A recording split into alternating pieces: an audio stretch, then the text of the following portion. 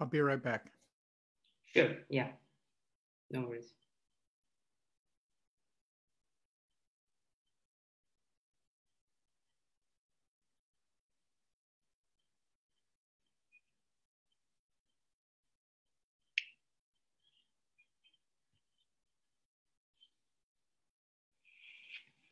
Okay, so welcome everyone. I'll be right back.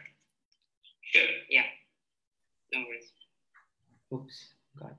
Just a second. I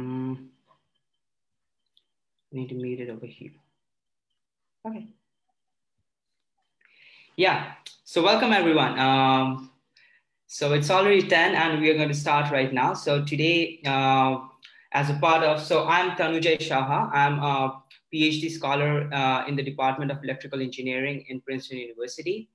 And I'll be addressing you guys today as the Vice President of Lead India Group in Princeton. So Lead India is a graduate student club at Princeton University. And we try to look into the different aspects of India, like political aspects, economic aspects, and even Indian sports. And we try to contribute to the Indian perspective as overseas scholars. Previously, we have done a lot of interactive seminars with influential policymakers, and we also have had a very fruitful partnerships with some of the governing and policy-making bodies. And today we are starting a new session where we are interacting with the really influential people of the world, the people who have actually changed the world or made it a better place. And with that, I'll be welcoming our guest of honor today, Dr. Larry Sanger. So welcome, Larry. Thank you for agreeing to do this with us. Thanks for inviting me. Yeah, this should be fun. Awesome. So let me introduce Dr. Larry Sanger to you guys. So Dr. Larry Sanger is most famously known for founding or co-founding Wikipedia with Jimmy Wales back in the late 1990s and the early 2000s. So today, Wikipedia is an integral part of our lives, and we cannot imagine an internet without Wikipedia. It's a household name today. And it's interesting to know that this name, Wikipedia, was actually coined by Dr. Larry Sanger right over here. Dr. Larry Sanger in 2001 was accredited with co-founding Wikipedia by the New York Times for the first time. And he holds a PhD in philosophy from Ohio State University. So that's surprising, you know, someone with a PhD in philosophy creating an internet platform which has taken the world by storm. And prior to that, prior to his PhD, Dr. Larry Sanger had his bachelor's in philosophy from Reed College. That's incidentally the same college from which Steve Jobs dropped out. I finished. Yeah, you finished, yeah, right. So, and then he went on to receive his master's in philosophy from Ohio State University. Even in college, Dr. Larry Sanger was a huge proponent for education, and he created a platform or a listserv which would match prospective students with their tutors in an outside off classroom setting, and that was super popular. So in the early 2000s, he created Wikipedia, and after a few years, he left Wikipedia and moved on to different and various other projects. Some of which include Citizendium, Knowledge Standards Foundation, and Nupedia. And all of these have been hugely successful and received a lot of media coverage. So Dr. Larry Sanger has had a really, really bright career so far. And it is also said that Larry is fascinated by traditional Irish music. So this is an information I got on Wikipedia. So we'll see if that's true or not. So with that, over to you, Larry. Right. Well, thanks for the introduction. I appreciate that. So I always like talking to smart people and to geeks. They're my people. So I want to tell you some things that probably you already know I'm just giving you my perspective on them. I'm not going to make too many assumptions. And hopefully I'll tell you a few things you didn't know. Basically, I want to take you through a little bit of the history of decentralization and then explain how and why we should be decentralizing the internet today. And I'm told I should like keep this to something like 15 minutes or something like that. So I'll try to keep it very short so that we can spend most of the time like having questions, which is more interesting. All right, so the internet used to be decentralized, right? So when Wikipedia began in 2001, there were some big internet companies for sure, but for the most part, the internet was still being run by protocols. If you wanted to discuss things, you did so via email, via mailing lists, which were scattered all across the world, depends on who owned the mail server, right? And then there was there was Usenet. These are all decentralized protocols. Of course, web pages themselves were decentralized, and while there were some things like GeoCities and AOL, which allowed people to have their own presence online, and there was some push towards centralization there. That was mostly for the noobs, right? Those are just for the people who didn't know what they were doing. But a lot of the traffic, a massive amount of the traffic, was still decentralized. And a good indicator of that is that as late as something like 2005, something like a quarter or a third of all of the bandwidth being used online was the torrent network, right? So just people sharing files across the internet. That was all. And Wikipedia, by the way, partook of that culture of decentralization entirely. We were decentralized in the sense that we allowed people to come together as and when they wanted from all parts of the world. There wasn't any editor-in-chief. And all of these things were the things that are held to matter. The fact that it was just a single domain and that we didn't have an encyclopedia protocol exactly, that didn't really matter so much. I mean, it was still decentralized. That's how we took it. And it was. I mean, we definitely partook of that culture.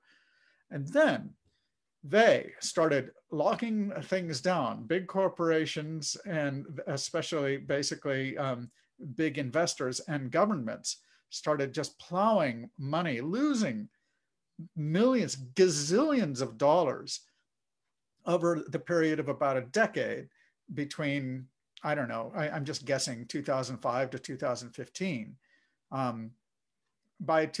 Around 2005, a lot of these networks hadn't been conceived of. By 2015, not only were they established, they were actually starting to make money. So that includes things like YouTube. A lot of that torrent network was basically taken over by YouTube. A lot of the discussion that would have taken place on Usenet, for example, that was taken over by Facebook. And a lot of your personal homepages. I still have one. That's my blog. That was taken over by Facebook and maybe Twitter and Instagram. Wikipedia too has partaken in this culture of centralization and exclusivity, because if you basically, it was for many years, and it's no longer, it's interesting, but it was for many years a top 10 website. And it really made use of its platform over the years, it has come to make use of its platform to advocate for single points of view, the establishment point of view. When before it was more decentralized, it practiced in a real sense a neutral point of view. That really is no longer the case. They say they have a neutral point of view, but if you just look at the articles on political topics, you will see that those articles take a very definite point of view, and on religious topics as well. Yes. So this is like one of the major areas of questions that the students have proposed, and yeah, we'd like to hear you talk more about that. Yeah, absolutely.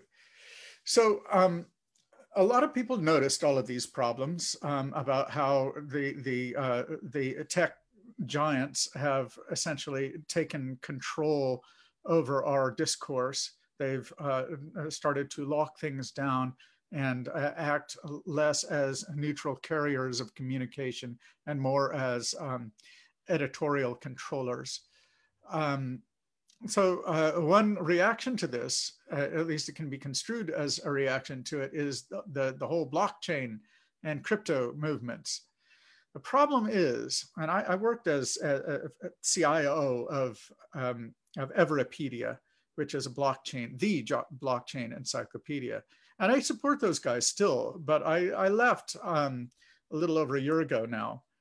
And part of my concern about blockchain projects generally is they talk a good game about decentralization, but still the people who start the coins tend to be the ones who control the coins. And so it's not really decentralized, is it? If you really want to be decentralized, we know how to do it. It doesn't require any new technology. It's actually old technology. And it's better technology too, in a lot of ways. It just needs to be made faster, which it can be, right? If you want an idea of what a modern decentralized technologies are, or at least reasonably modern, just, look at HTTPS, look at email, look at the blogosphere. The blogosphere is the one I want to talk about because it concerns content, right? The way it works, of course, is you install some free software like WordPress. It allows you to write in an easy, simple fashion. You don't have to know any programming. And when you publish your stuff on your website, along with that comes an RSS feed. So all of your posts are formatted in a way that is according to a standard that is common. And in fact, your feeds, they can be certified as following the standard, RSS or Atom. And then, of course, the blog feed readers or the news readers, they aggregate those and make them available as a single feed. You can just go through all of your blogs or news sources that publish using RSS as well. So here's the idea. Why aren't we doing that with encyclopedias? And why aren't we doing that with social media? All right, that's the idea that I've been trying to inject into the public consciousness since, I guess, early 2018. This is what I talked about for most of my time at Everipedia. And then for the last year, off and on, while I've been consulting, I've been talking about decentralizing social media. If you remember that, you probably won't remember, but last summer, I actually organized a social media strike, and I encouraged people to sign something called the Declaration of Digital Independence. Shortly after that, and that advocated for decentralizing social media, adopting common technical standards and having multiple aggregators of social media data, allowing us to own, in a real sense, our own social media presence. And same goes with encyclopedias. Why should I have to go to Wikipedia in order to contribute to the world's knowledge? my encyclopedia article on a subject should have as good a shot as anybody else's. And all of the oxygen shouldn't be sucked out of the room by a single encyclopedia, Wikipedia. So to that end, last fall, that is to say, fall of 2019, I started organizing something called the Knowledge Standards Foundation. And I worked on it just using my own money for several months. And then I had to take a long break because I ran out of that. But then a successful entrepreneur approached me and said, so I here you need some help. And so to make a long story short, he's actually given me more runway to work on the project. And so now the Knowledge Standards Foundation, which is developing something called the Encyclosphere, based on the blogosphere idea, but for encyclopedias, right?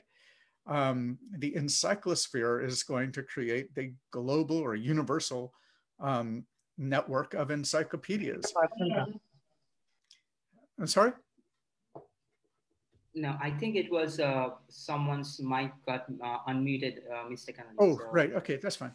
Okay, so the Knowledge Standards Foundation, we have recently incorporated just a few weeks ago.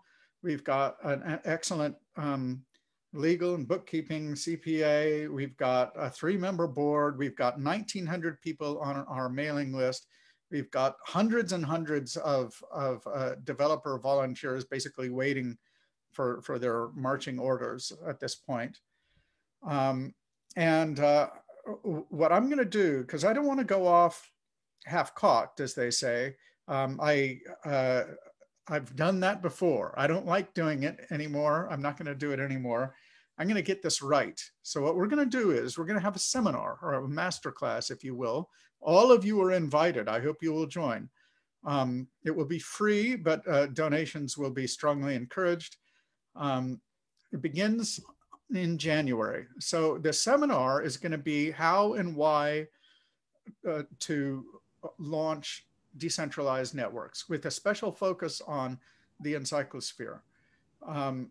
So we're going to tackle topics such as what are internet standards? How are they settled on? What's the best way to settle them? And then things like how do content networks work? So what sort of architecture should be used? What is the architecture of the blogosphere, for example, and can that be repurposed for purposes of actually not just encyclopedias, but also social media?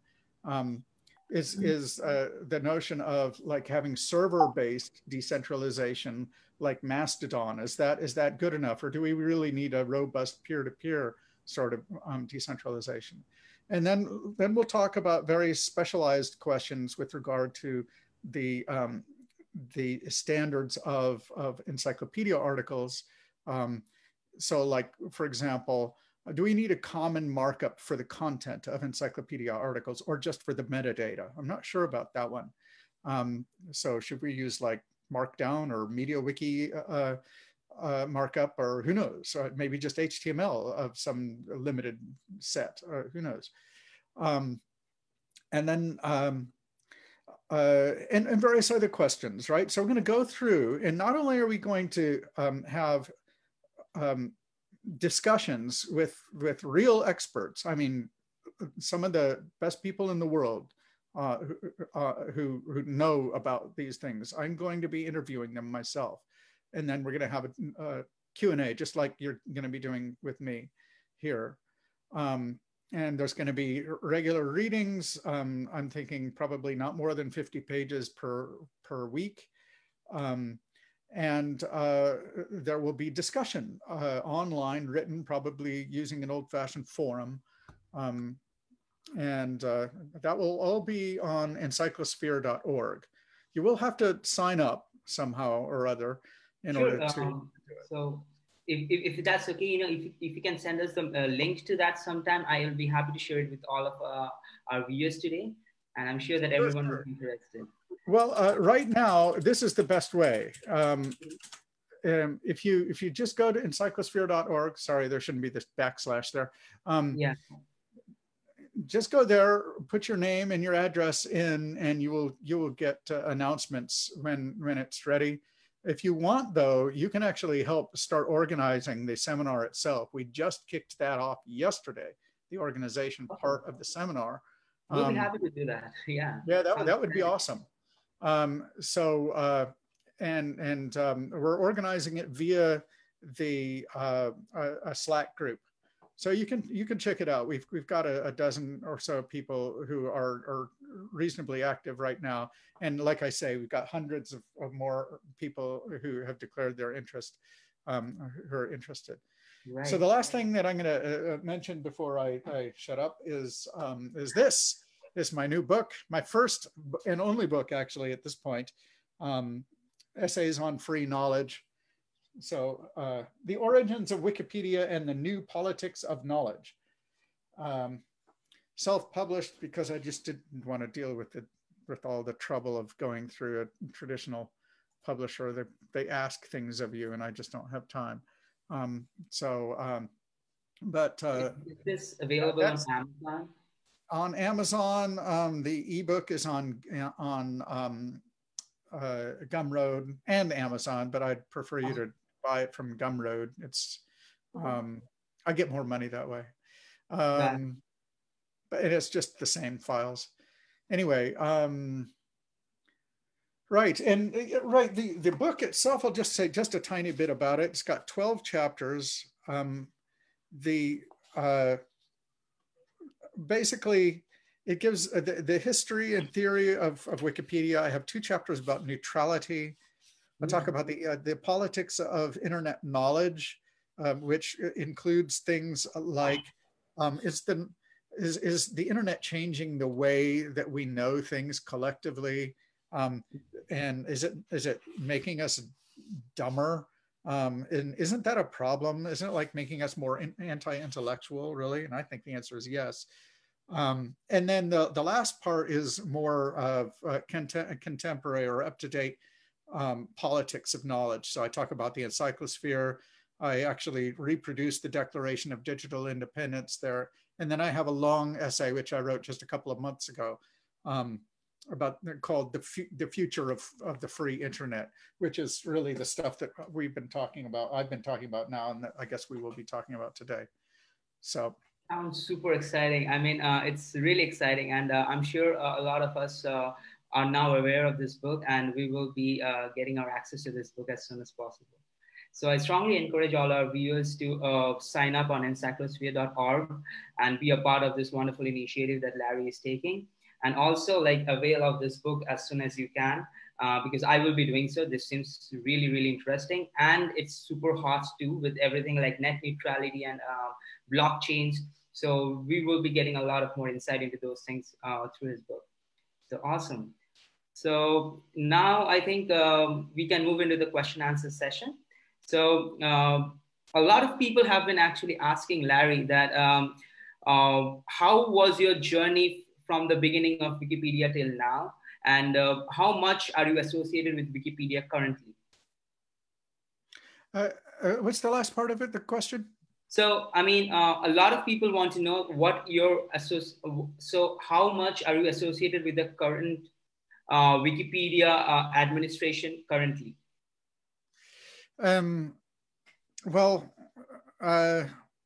Sorry, are you asking how the Wikipedia administration has changed, or are you asking what do I think of it now? I can't. So, for example, do you edit pages on Wikipedia currently, or have you given up? You know, I see. Yeah. No, I don't touch Wikipedia at all anymore. I really don't care about it anymore. So I am, I guess a lot of people wouldn't know this, but I washed my hands of Wikipedia entirely in early 2003. So I worked on the predecessor of Wikipedia, Nupedia, for a year. Then I worked on Wikipedia for a little over a year. Those are all part of the same project because the same people worked on both. It's all development of the whole same movement, essentially. So I was working on that for a little over 2 years. And then they lost the ability to pay me. And I basically, I stopped working on it. And right about that same time, the community was being just inundated, flooded with all kinds of trolls and people who were driving away a lot of the early adopters, the earliest adopters of Nupedia and Wikipedia both. People like professors and just decent people who work well with others. Jimmy Wales wasn't doing anything about these problems. And he really wasn't interested in giving experts any sort of special role in the system of any sort at all, even outside of the system, like a role to approve articles, which is something that I proposed and worked on a little bit in 2002. Later on, after I left, didn't matter. He refused to see a problem. So I made an ultimatum, and he called my bluff, and I said, okay. And I've been outside of Wikipedia ever since, just not interested. I didn't actually start criticizing it very much until late 2004 and 2005. Right about that same time, I'm sure it's just a coincidence, Jimmy Wales started saying that I'm not really the co-founder of Wikipedia. But now it's funny. It's everybody except Jimmy Wales seems to agree that I am, especially considering that in the first 3 Wikipedia press releases, I actually am identified as co-founder. Yeah. And Wikipedia, your Wikipedia page itself agrees to that. So yeah, and Wikipedia has really gone downhill in a lot of ways. It used to be, I mean, there's in several different ways, but let's just put it this way. There is a huge moral hazard, right? That's a, $10 word, philosophers like to use sometimes, meaning it's fraught with all sorts of significant ethical difficulties that it will be difficult for ordinary people to surmount. So there's a huge moral hazard, I'm saying, in being a top 10 website that is run by anonymous people, okay?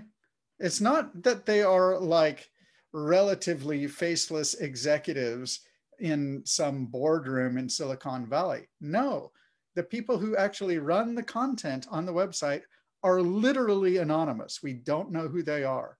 I mean, you can find out who a lot of them are, actually, if you do certain kinds of research. And there are people who make lists and so forth, but they have very little to no accountability. And I think that's a problem, right? That's right. That means and it isn't just because they personally might be pushing their biases. It's because those people can very easily be corrupted. They can very easily just become agents of various giant corporations and governments, both. And for that matter, criminal enterprises. Why not? Of course. People who are not above spending a lot of money for propaganda. Why wouldn't they be spending that money on Wikipedia? That's one problem.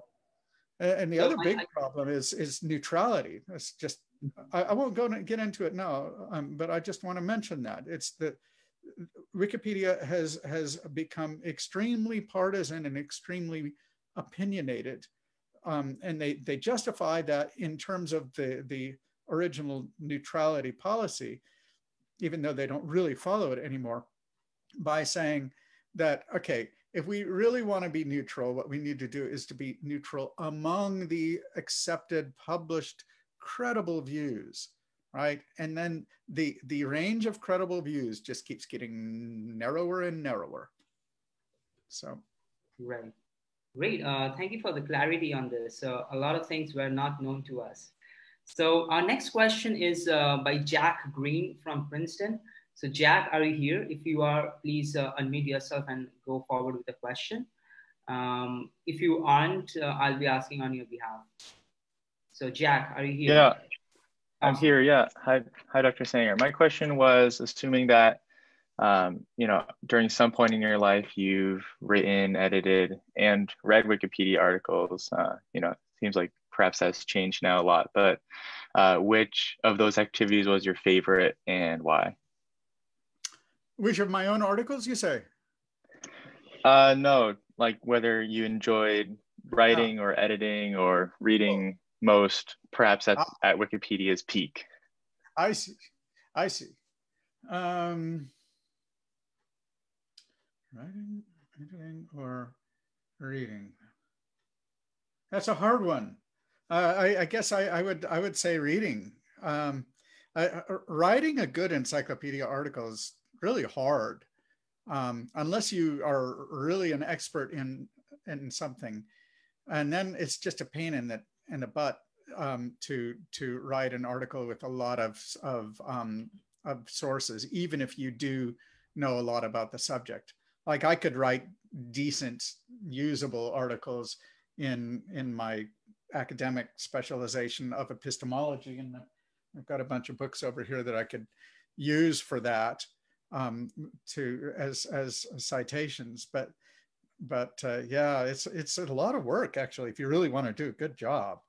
I in those days, I guess I took some pride in the work that other people were doing. Yeah, not so much anymore, unfortunately.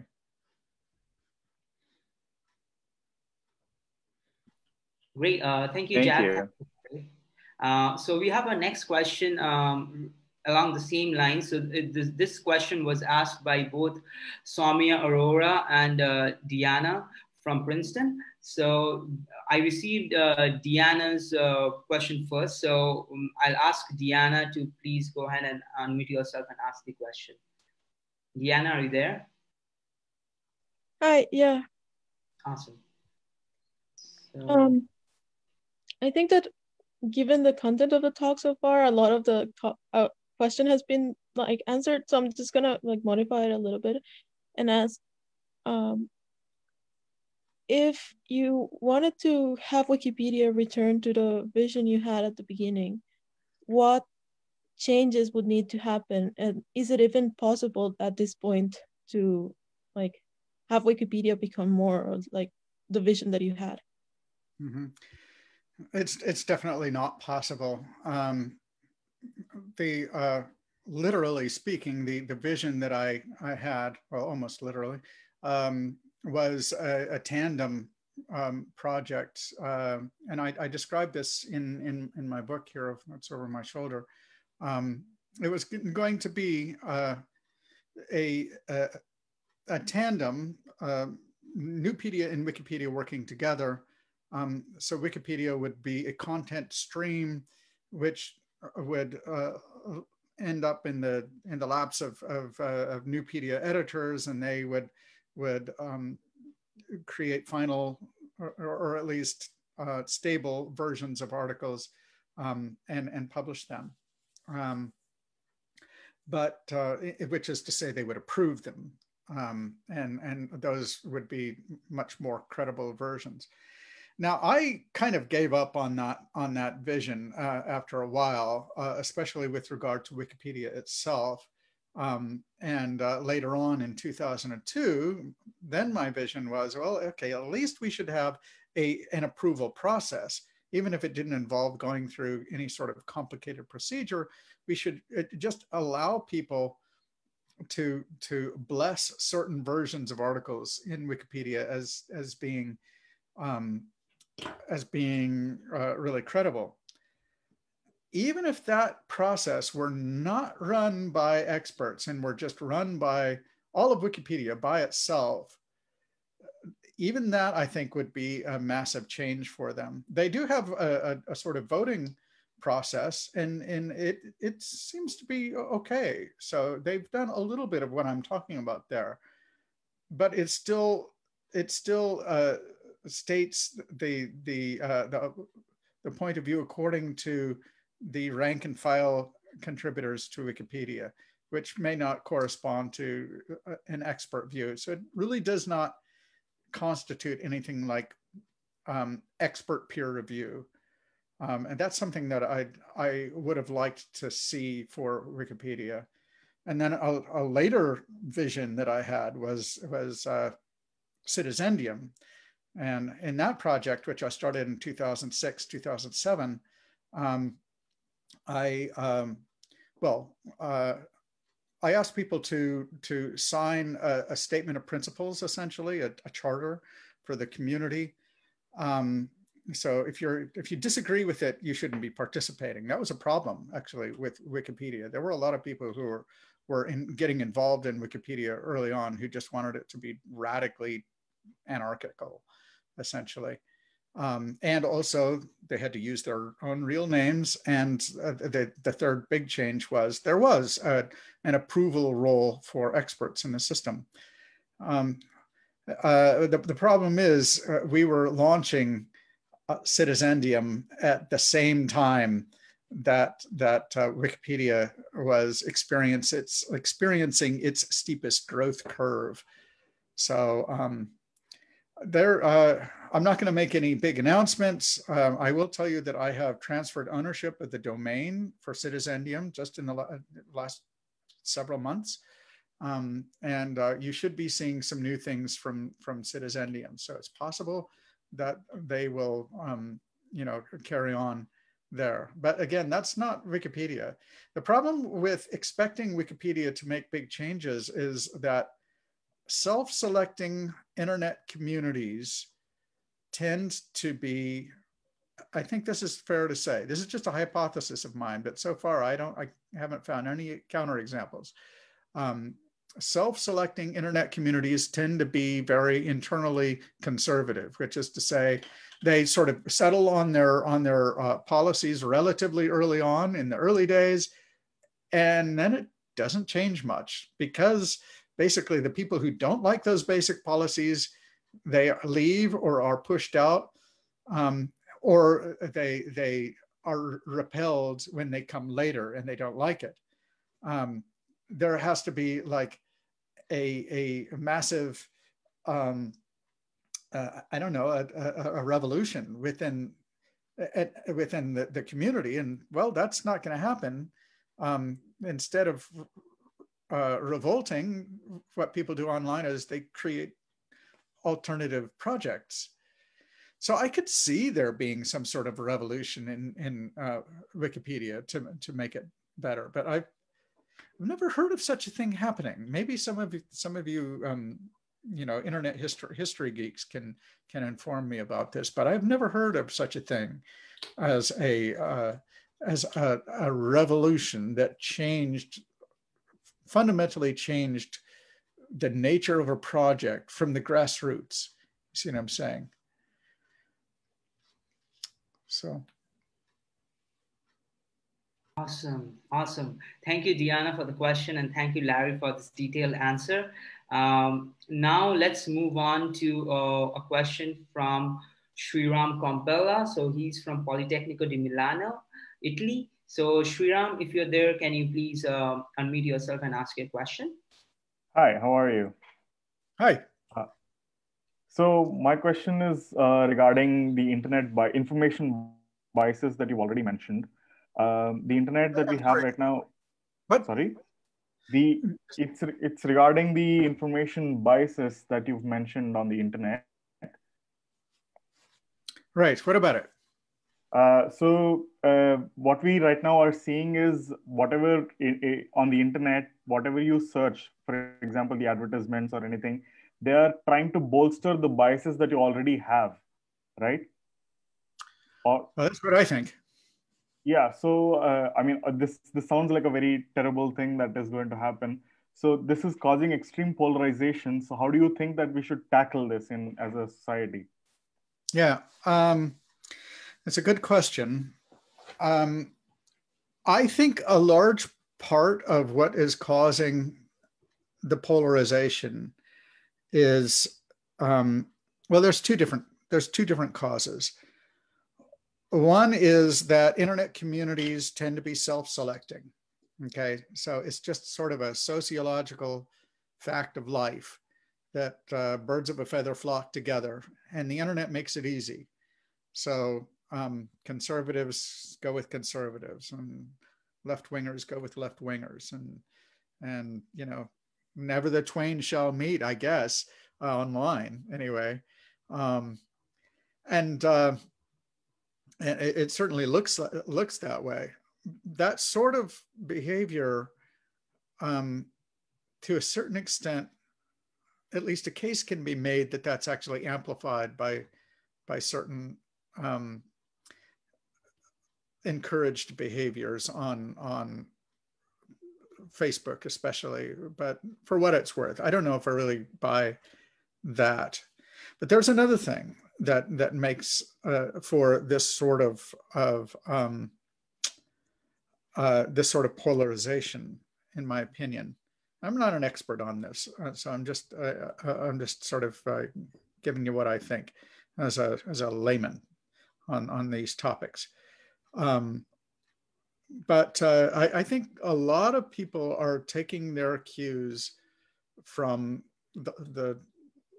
their media leaders. I think Wikipedia itself has taken its cues about how to interpret its own neutrality policy from its media leaders, so that when the mainstream media started becoming extremely noticeably, I'm just talking about the United States. I have no idea how it is in India. I'd be curious to know if it were similar in India or other parts of the world for that matter.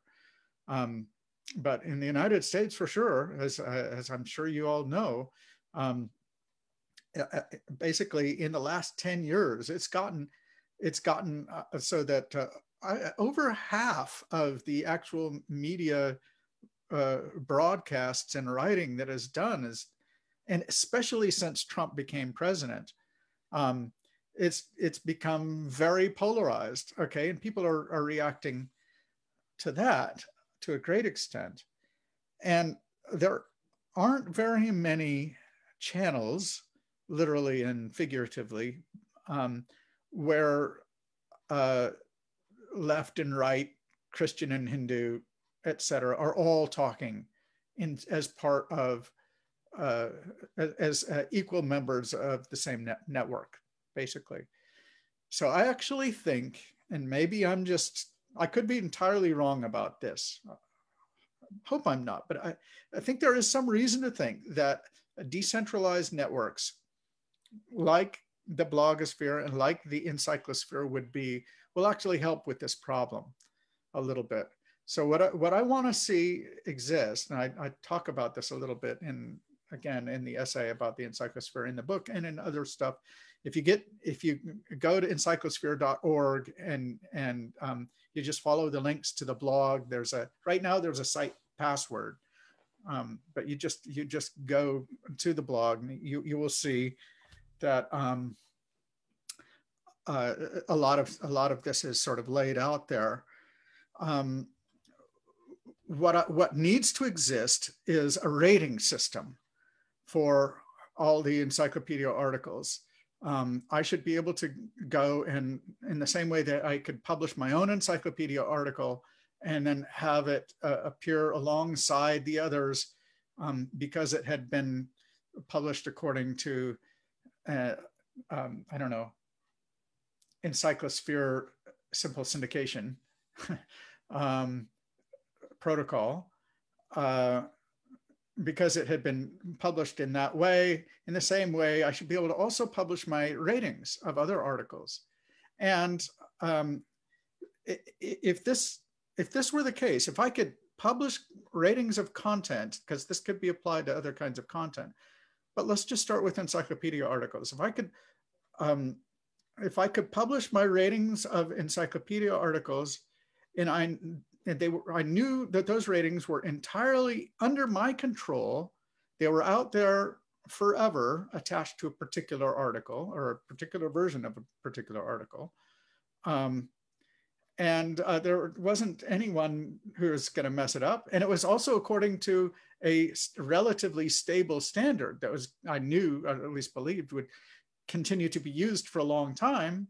Then actually, I and other people who think like me, we might actually start taking the time. It's difficult to sit down and do a proper job of rating an encyclopedia article, right? You actually have to read, if you really want to do a good job, you have to read it from the beginning to end, not just like extract a few facts from it. You actually have to read it from the beginning to end, which is not easy because encyclopedia articles tend to be kind of boring. And then the idea is that, you might be able to rate it on various scales and so forth. Now, here's the interesting thing. In order for this network to exist, there actually has to be an identity system, a self-owned identity system, right? So I have to be able to control my own identity. I have to be able to prove to others that my articles are in fact written by me, that my ratings are in fact my ratings and not somebody else's, and so forth. And in order to have a real credible rating system, we have to have a one person, one vote system. That means we have to really be able to nail down the problem of identity online. Well, a lot of people are working on the problem of identity right now. So the Encyclosphere is probably going to make use of the W3C's DID protocol. The distributed identity protocol. And we actually made some contributions to that. So excited about that. And then just imagine, as a little addition, that we have to that information that people can share about their ratings and also about themselves. So then they can say, okay, so I'm with this party, I'm from this country, I have this gender, I have this religion, I have these academic credentials, I work in this industry, etc. Then if there are enough ratings according to this, then people can actually start slicing and dicing the data, the ratings data. It actually becomes interesting. And we no longer have to rely on these easily gameable algorithms, which in my opinion can be used for all sorts of nefarious purposes. So what's my point? My point is, when this sort of like rating system is possible, and we can just imagine if we could actually come up with the top rated article about God according to Hindus, and then the top rated article according to Christians or according to Protestants or whatever, and according to atheists and so forth. It would be really fascinating to see what the top rated article on not just that, but all kinds of political topics would be like. I think the effect, I've thought about this, right? And I think the effect of having a sort of competition to write the best article from each significantly different point of view, if we could arrange to make it happen, and that's a big thing to ask, but I think it's possible. If we could arrange to make it happen, then I mean, it will, well, let's put it this way. If I were to read the article about God written from a Hindu point of view, even though I'm not a Hindu, and if it were the top rated according to Hindus, I have no doubt that I would learn a lot and I would gain a great deal of respect for the Hindu position on that topic, right?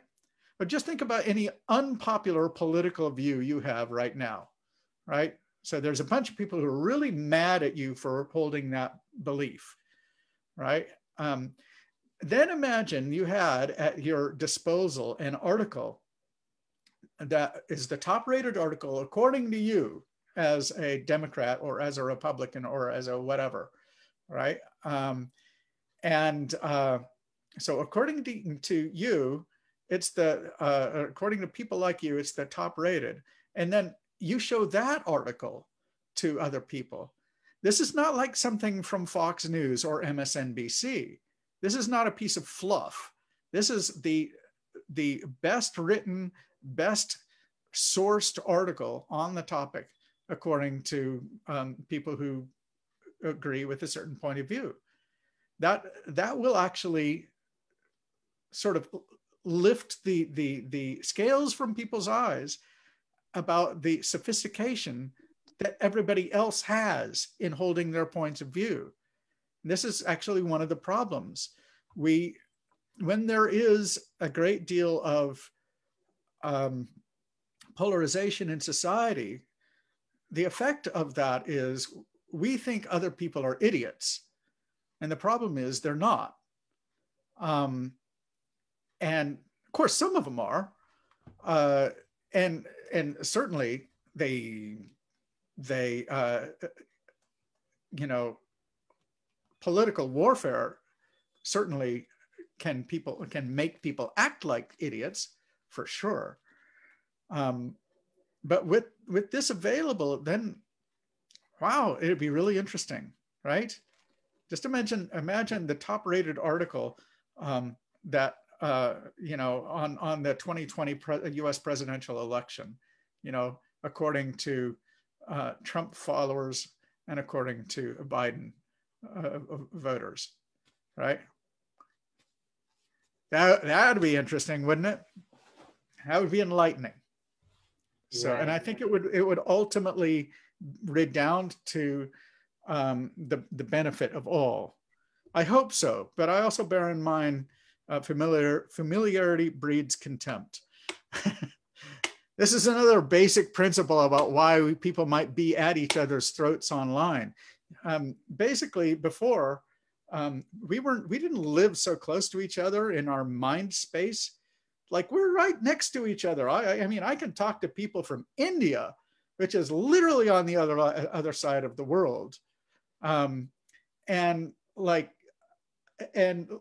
a discussion with such a person just almost as easily as I could with somebody in the next house next door, right? And if it's true that familiarity breeds contempt, the more we actually learn about each other, maybe the more we're going to start acting like warring siblings, like, you know, who just can't get along. That's my worry, actually. But right. I actually think that greater information is going to ultimately lead to more peace. At least I hope so. Thank you, Larry, for this detailed answer. That actually answered a lot of questions in one question. So moving on, the next question I think is from Tushar Sharma. He's currently working at NXP Semiconductors in Arizona. So Tushar, if you're there, could you please unmute yourself and ask your question? Yeah. Hi, Larry. Thanks for giving us time today. So my question is in regard to what you mentioned here. Most of the content right now, the root of the content, I will say, is somewhere or other tied to academia, because a lot of people in academia do a lot of writings, and we use that as a basis of doing other writings, and so on and so on. Now, when you talk about these bias, do you believe? I'm sorry, when you say rankings, what rankings are you referring to? Not rankings, writings, just the content which is getting generated in academia, whether it is journals, whether it is, publications. And now also there is a push of open access policy in academia for different journals. So my question still, one thing which I don't understand is, given your vision about reducing this polarization and gap, do you think that most of our academic content is also biased in nature, and because of that the popular opinion which gets circulated over social media or over Wikipedia automatically gets biased? So how does it guarantee that your idea which you want to pursue will not be biased, given the fact the sources will always be biased because the roots are still with the academic people? Yeah, right. Yeah, it's a good question, and it's hard. First of all, academia is allowed to be biased, and it should be. I mean, people should take a point of view. They should defend it fairly. Now, there's a difference between having a point of view and defending it in a way that is like intellectually dishonest. So there's academic standards that ought to be upheld, which are sort of nonpartisan. They're orthogonal, or they ought to be, to partisan politics. And things like standards of evidence, and going to the trouble of defending views that are shared by like-minded people, but which are rejected by significant minorities, that kind of thing. Okay. I think in that sense, in my experience anyway, and I mean, who am I? I haven't familiarized myself with even a decent sampling of all the different academic writing in the last 10 years from all the different fields online. But from what I understand from various essays I've seen over the past decade or so, yeah, I mean, the quality of academic writing, and this does seem to apply to some extent to philosophy, just isn't as good as it used to be back in like the 1950s and the 1960s. Things seem to be more tightly argued there and clearer. That's just talking about philosophy. And now there's this tendency to, and I think it's just the sheer flood of people getting into academia knowing that it's publish or perish. You know, it's that the signal to noise ratio is gonna go down a lot if you get a lot more people making noise in academia. So there's, to a certain extent, I think that is part of the problem, just simply having a lot more people publishing, maybe before they should, just because they want a job or whatever. Frankly, and I don't mean to boast or anything, but that actually is one of the main reasons why I never published very much myself. It's like I felt like, okay, I didn't have that much to say, and probably wouldn't hold up against, you know, stand up in sort of competition with the stuff that I really admired from, you know, reading from the earlier parts of the 20th century. So it's just like, I hated the publish or perish system, which is one of the reasons why I didn't get into it. So I think that has a lot to do with it. Again, it doesn't have to do with politics. Okay, but then we need to talk about the political side of things. Academia has become much, much more left. Sorry, folks, for telling you the truth, but it is the truth. And that matters. Especially in like humanities and social sciences, there where it really matters what presuppositions you make, as more and more things become verboten, more and more things become required doctrine, the more and more simplistic and lazy the writing is bound to become. And if you think that isn't a generally applicable principle, then I would say, just as an example, look at the writings of people who work at Catholic universities and Bible colleges and things like that, who might be doing good work when they're writing about Christian theology, but look at when they write about other subjects outside of their fields. When they write about those other things, they sort of carry their own sort of dogmatic spirit with them. I think that is happening to the left in academia today. So does that have an effect on the bias that we can see in Wikipedia? Yeah, Wikipedia is it's a snapshot of what the establishment point of view is, especially the establishment scientific and academic point of view. That's only made worse by the fact that there are a lot of sources, are conservative sources are systematically excluded. And also, and this is something that is less known, primary sources are discouraged. They're not forbidden by any means, but they're discouraged. They actually want you to use secondary sources in Wikipedia. Because, and the reason for this is it's not far to seek. It's because primary sources generally need some sort of interpretation.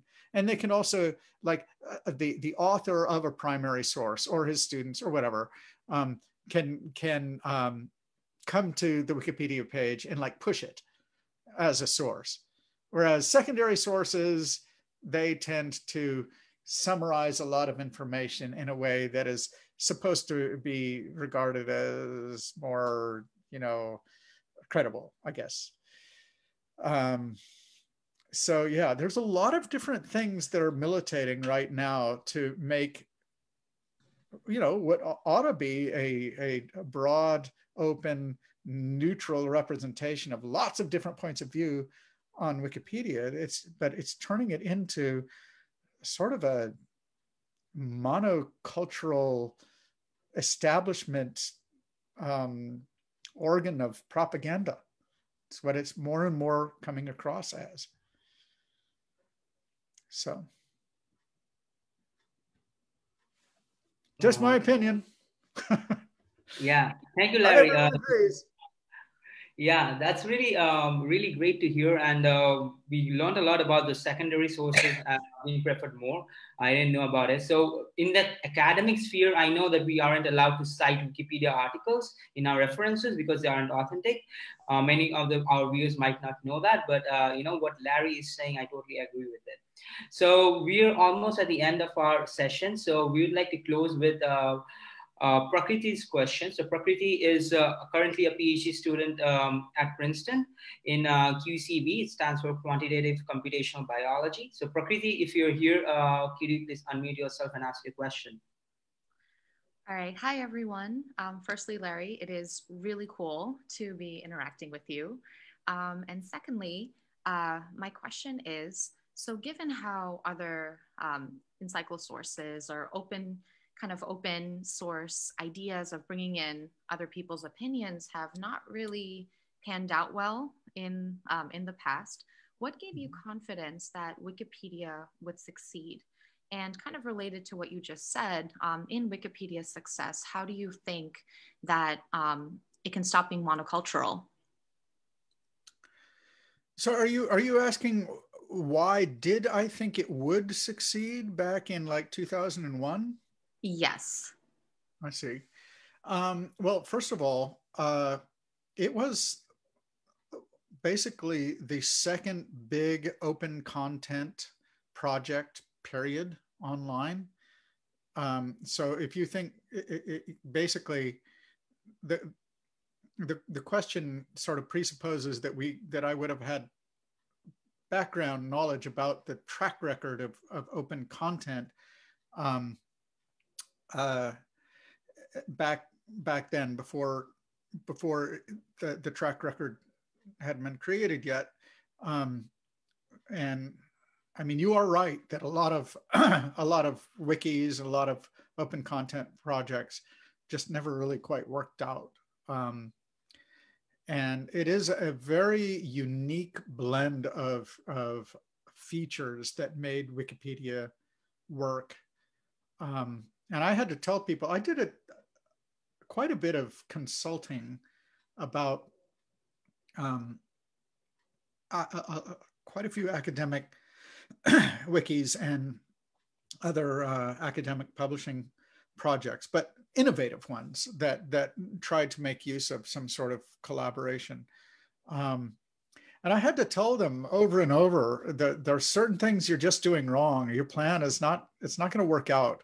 And the problem was always, you know, they couldn't get enough people involved, right? And people were not, they thought that all they had to do was make use of the tools, and then the Wikipedia magic would just take over. It didn't work that way. The reason that Wikipedia worked was it was radically open. Anybody could participate, and that means anybody. And you didn't even have to have an account, which again, probably, especially in the early days, made a big difference. So the thing is, Wikipedia itself worked really well for what it was for the first like 5 years. It was on its way. All they had to do is fix some problems with the system. This is what I kept telling them, basically. And they wouldn't listen. So, I mean, I kind of agree with you, but not because of the track record of Wikipedia, but because I could see, I designed the thing. I knew what the design problems were, or what design problems were emerging. But it wasn't because of the track record. Actually, based on the track record, we expected it to succeed, because the track record that we looked at was that of open source. And open source is a tremendous success as far as I'm concerned. I mean, you might disagree, but I mean, it hasn't been as successful, like Linux isn't as successful as Windows or even Mac in terms of like dollar value or anything. On the other hand, I don't know. I mean, look at how much Linux actually runs of the world's stuff. And have you installed Linux lately? Have you installed like Ubuntu or anything? I run it. It's my daily driver. My first experience with Linux was Red Hat Linux back in like 2002. And then it was kind of painful. I was surprised even back then that it worked as well as it did, given that it was free, but yeah, it was really only for geeks. You really had to know the command line pretty well and so forth. That is no longer the case, actually. You don't really have to know the command line except for a few things.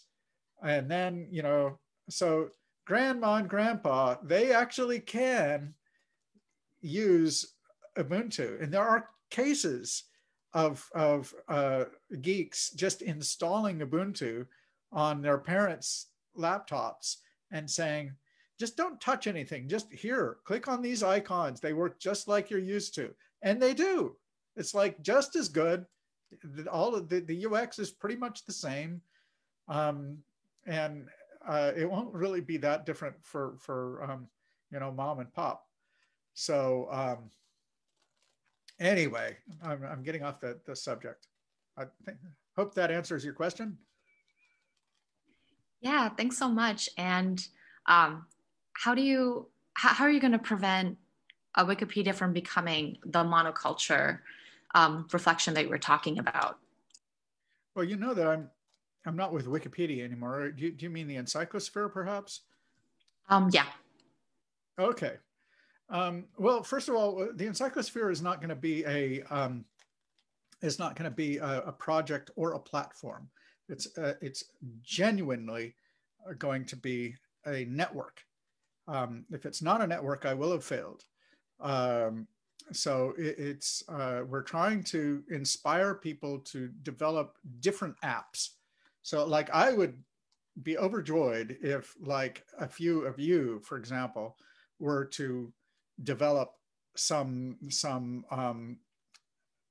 aggregators and some apps and some like MediaWiki and WordPress plugins that would output encyclopedic content according to standards, for example. So there's a lot of different things that could be done because there's a lot of different moving parts when you're creating a network. And actually trying to deliberately create all the pieces of a network is kind of back-ass word, really. It's not usually how it's done, but I hope we will be able to get it done that way. But if it works, of course, there's going to be a lot of different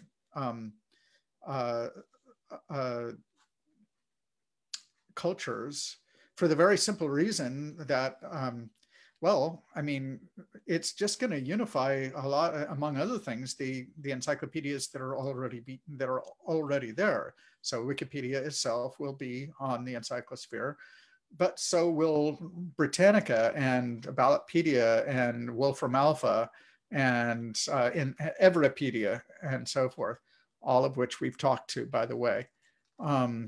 And there, let's just say, I'm not going to talk about in specifics, but there's a lot of support for it. And so it looks like if we actually come up with the standards, they're going to be put into use.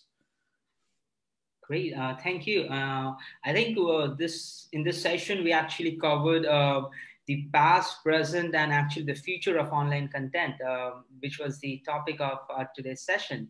And it was really helpful, and we learned a lot of stuff about Wikipedia, then moving on to other things like Encyclosphere and Everipedia, and about your book, which I encourage everyone to get a copy of. And yeah, so I want to end this session by thanking Larry once again for agreeing to do this with us. It was really informative, and we're really grateful that you agreed to do with us. All right, thank you. Thanks, everyone. It was fun, and you're very welcome to join us on Everipedia.org. It actually is an Indian fellow who runs his own dev shop in I think it's Delhi, actually,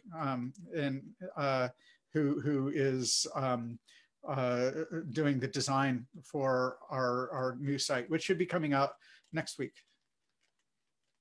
Awesome. I encourage everyone to check that out, Everipedia.org, right, Larry? Yep. Awesome. So check that out.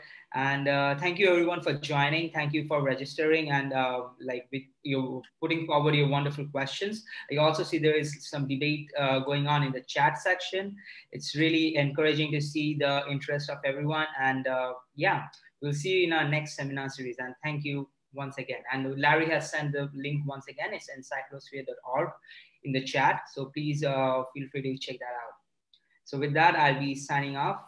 See you guys later. Bye. Good. Thanks. Bye-bye. Thank you.